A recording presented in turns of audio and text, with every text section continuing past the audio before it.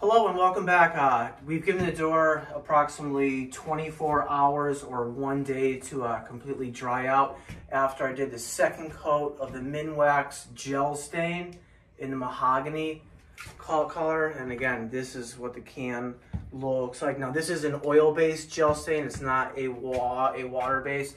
And again, we applied this to a Therma Tru Fiberglass door here. Okay, so I'll put this down here now. And I would like the camera just to take a closer look at what the second coat of the gel stain, the type of coverage that it provides, and the uniformity of the coverage, and the uniformity of the sheen also. So I think that I did a great job with the second coat to make everything a little bit more uniform. And again, that's the great thing about the gel stain, is that you can control the depth of the color with the brush, or you can also use a rag too if you don't want it so dark here. But again, the oil-based gel stain, it has a polyurethane in it, but on the back of the can here, it says down at the bottom, after 24 hours, it's recommended to apply a clear coat on top of this for added protection. So what they want you to do is they want you to add a coat of polyurethane or a varnish, and that's going to protect it from the elements, the rain, snow, wind, and the sun. Because if you don't have a storm door, then the elements are going to wear away at it. So it's always a best interest to apply a clear coat or a polyurethane on top of it to further add more protection to it. So we're going to be using this product right here. This is made by Varathane, and this is a exterior, and it's a clear semi-gloss. Okay, so we're going, and once again, I'm going to be using my Purdy XL stiff 3-inch brush here. Okay, and as I noted before, you always just want to just get a new brush, because that's going to deliver the best results here. So I'll put this down here, grab my 5-in-1 to open this here. Now, with the polyurethanes, you don't want to shake these up.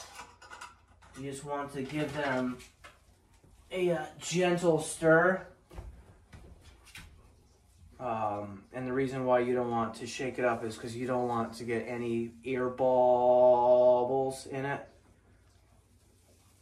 So this is a brand new quart, and it mixes up nice. And just to show you the viscosity of this.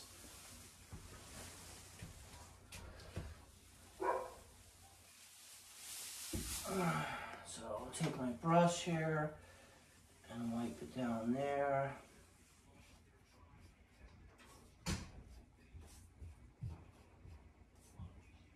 Put that down there. And I'm just going to dump this into here.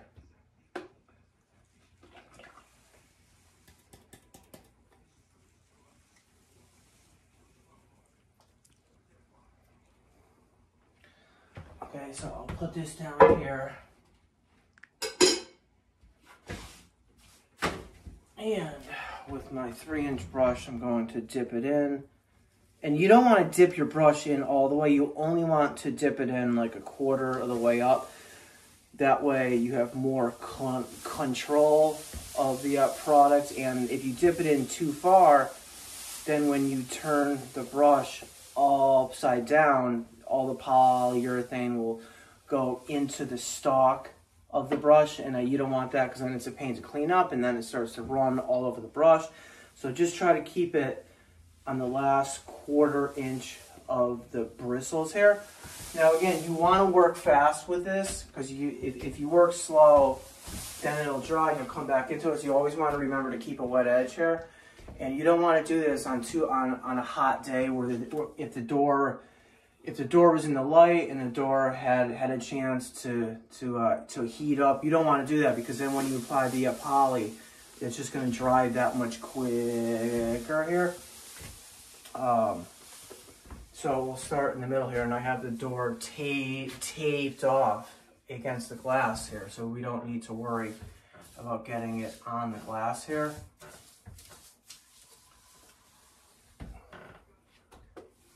And this is going on real nice and easy here. Now with the polyurethane here, it's kind of hard to see your work, and the only way to like really see your work or to tell where you've been is to look to the side of it to see the sheen of it. So it's always important to look to the left and right and look at the variations of the sheen, and that'll help you make sure that you're coating all the areas here. So just work it like that, and then feather it off there, and feather it off there, and come to the outside, and come like that. Okay, so that takes care of that there. Now I'm just gonna work it into the grooves here. You don't really want to go too fast, because again, we're working with oil here. So once you get it on, just make your brush conform to the grooves or the styles of the door here. And again, with this, you kind of want to work with the grain here. Okay, so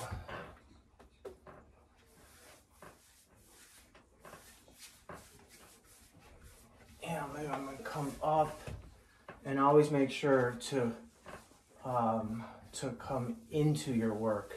And I said that before in the previous video, so I'm going up into what I just did there, up into what I did. I'll come across there, now I'll come down.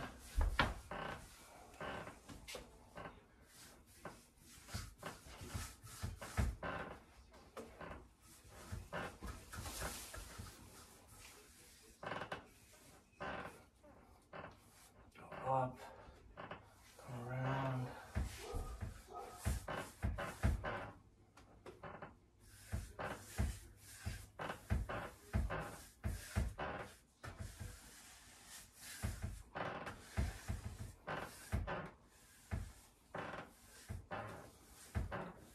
Now you have to really pay attention to like the drips here. So I have a few drips down here. I know it'll be hard for the camera to see, but I'm just going to slightly go into it like that and come up there and come back up. And I'm looking for drips now. No, there's nothing there.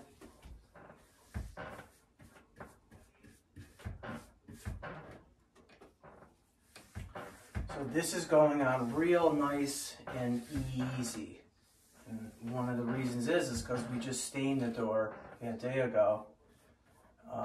So there's really not a lot of surface friction here.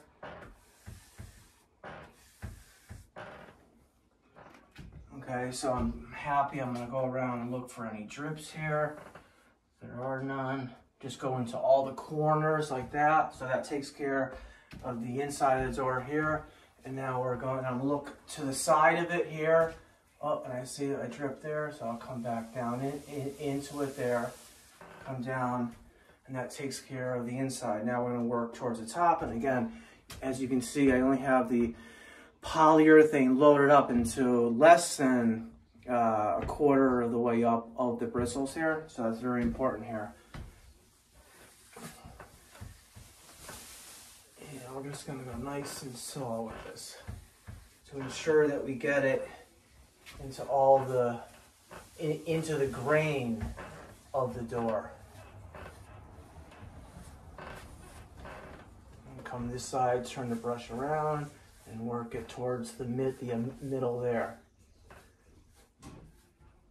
Okay, and I'm just come across towards the middle. And go back towards the middle. Okay, now we'll come over here to the top.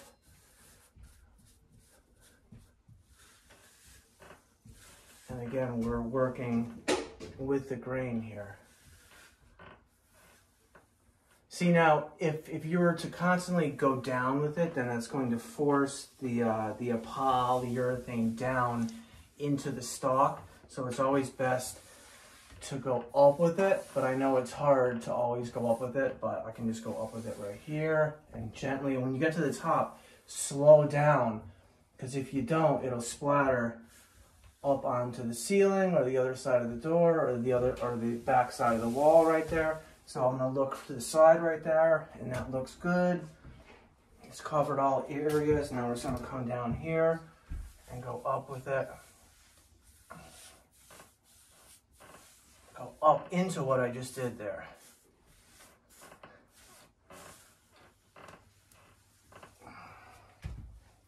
Okay, now I can see a drip right here.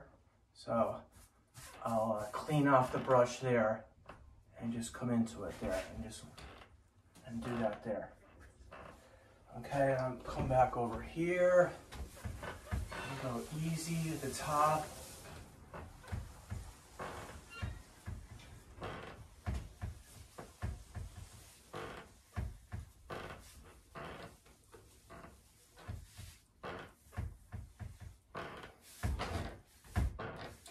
And another way to control it is to constantly turn your brush around. You don't want to work the same side of the brush. It's important to work both sides here. Now, when we come to the holes here, I want to get rid of a lot of the poly because I don't want the poly to go inside of these holes here.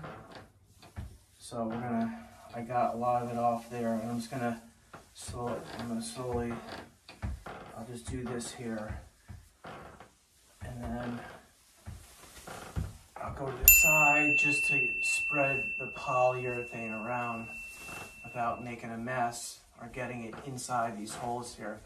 So once we have it on, then I'll let it come up, stop, come up there, pull off, work it down there, come up with it, and go up right there. So that takes care of that whole thing right there. Now we'll work this in the middle here.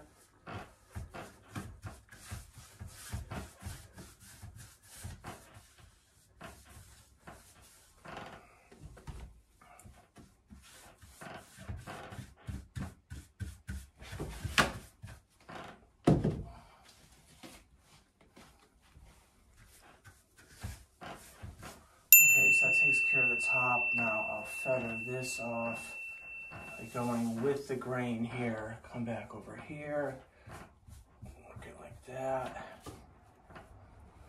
And again, there's a little drip there, a little drip there. That takes care of that.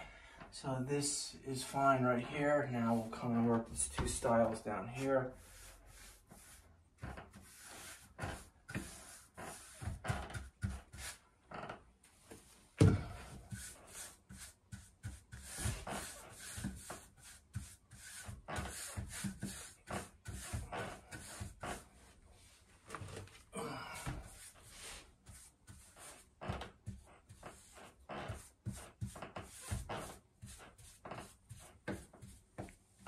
Go up with it, go up, come down, go across there, and go bring this side here down.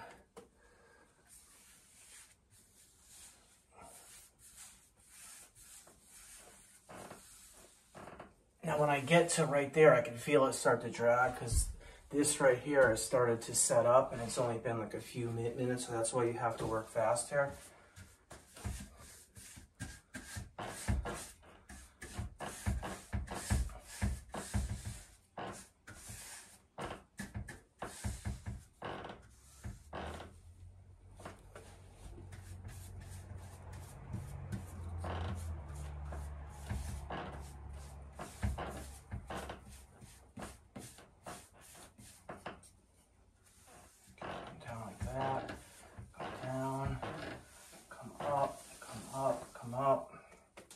take care of the middle here. Come up. And so when I come up here, I'm going against the grain there. So after I do that, I'll come back and go across it there. Okay.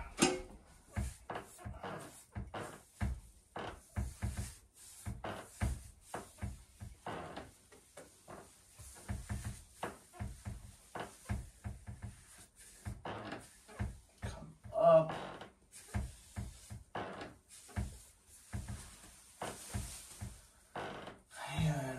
Look at my work again by looking to the side of the door there. I'm gonna look for any drips. I don't see any. Down here, I'm just gonna wipe away, although I don't see any. I'm gonna come back and look over here. There's something there again. So I'll take care of that, and I'll just hit that right there. So now all we have left to do is this part right here. So I'll sit down here, and we still have the bottom. There's a piece of fur right there. Yeah, you just want to make sure to get rid of any fur hairs or anything like that.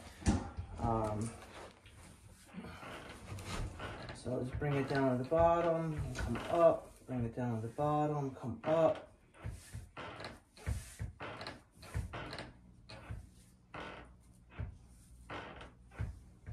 And come up with it there, that takes care of that side.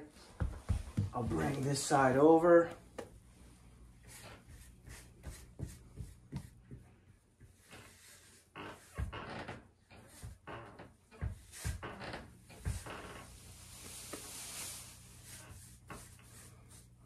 The bottom here, I go down to the rubber and work the poly into the bottom part there, and put my brush right there where the grain changes over from up to down to side, and pull over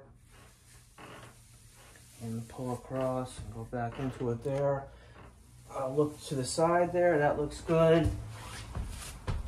And I can tell with the brush I came a little bit into this panel here, so I'll just go up like that there, and that takes care of that there.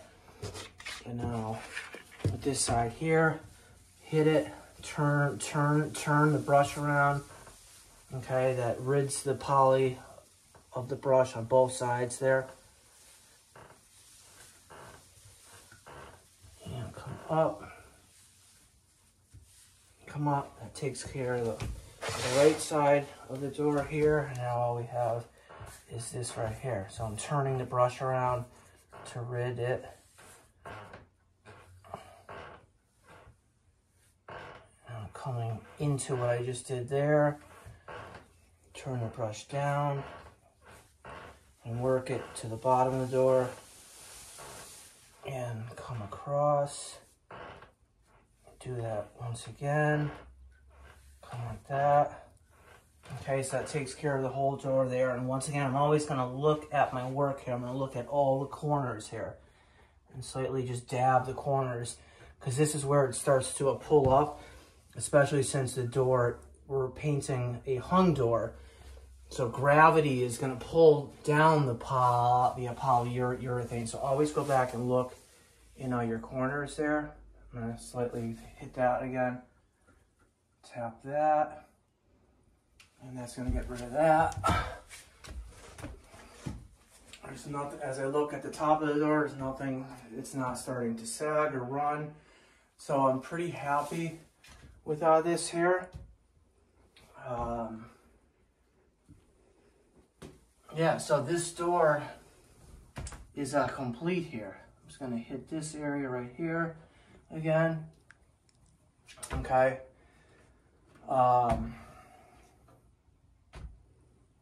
So this is my brush here. As you can see, the polyurethane or the varnish didn't really get all the way up into the stock of the brush, and it didn't start to leak on the sides here. So again, it's very important to keep the polyurethane on the lower part of the bristles here.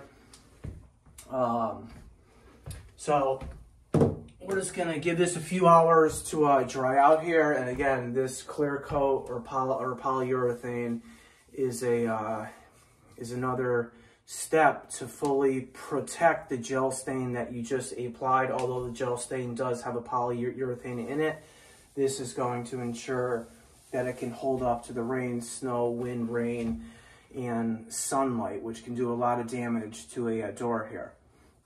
Okay, so that's going to complete this video.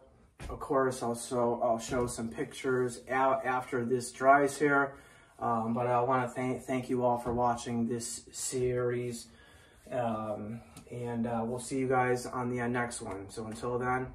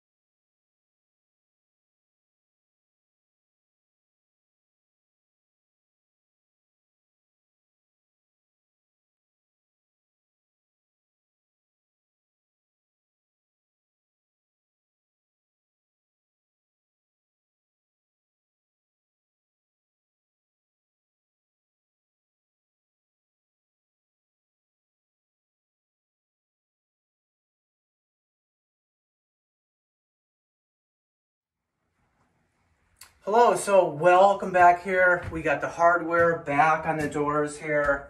And as you can see from the footage that you saw, the close-up footage that you just saw, you can see how the polyurethane dried. And again, I used the Varathane or the Varathane polyurethane, and it was a semi-gloss. And again, you can pick that up at either Lowe's or Home Depot.